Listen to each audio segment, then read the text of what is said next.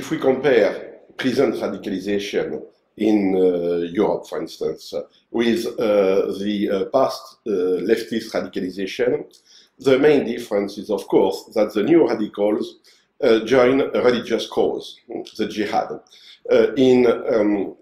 with the objective, to support, to recreate a global Muslim community, the Ummah.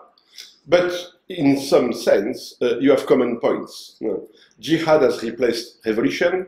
The Ummah has replaced the universal working class. The other difference is the sociology of recruitment. The new radicals are mainly recruiting among second-generation Muslim migrants in Europe and converts. We have about 2/3 of second generation, 1/3 of converts.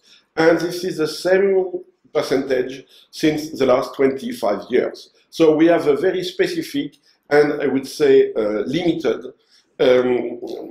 reservoir of radicalization.